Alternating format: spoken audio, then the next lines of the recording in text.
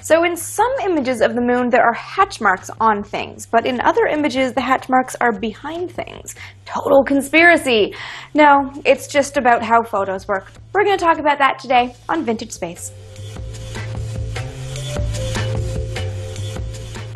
If you look closely at any Apollo images from any of the moon landing missions, you'll notice very evenly spaced crosshairs or hatch marks in the image. These were actually very common in large-scale scientific photography and also aerial photography, the idea being that these regularly spaced marks would give the scientists using the images some reference point when using very large negatives or photographing something that could be distorted, say flying over an area with an airplane.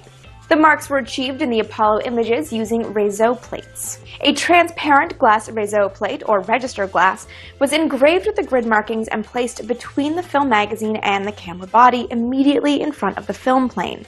This meant that every time an Apollo astronaut took a picture, opening the camera lens and exposing the film to light, that light would also engrave the hatch marks on the film.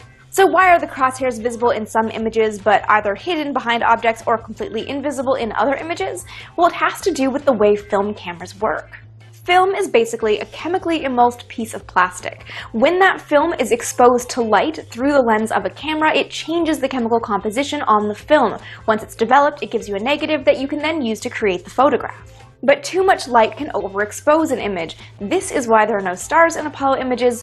This also means that in some scenarios, light hitting a film can actually bleed out from the specific area of the light object and change the chemical composition on the exposed film in the surrounding area. Basically, the light can kind of bleed out from the specific point that is struck by the light through the lens. This is what happens with the hatch marks. They are exceptionally fine X's, and in some images, the light from something like a rock or the white stripes on a flag can actually bleed out into the area where the hatch mark is, making it look like it's disappearing, but really it's just that that bit of the film is ever so slightly overexposed.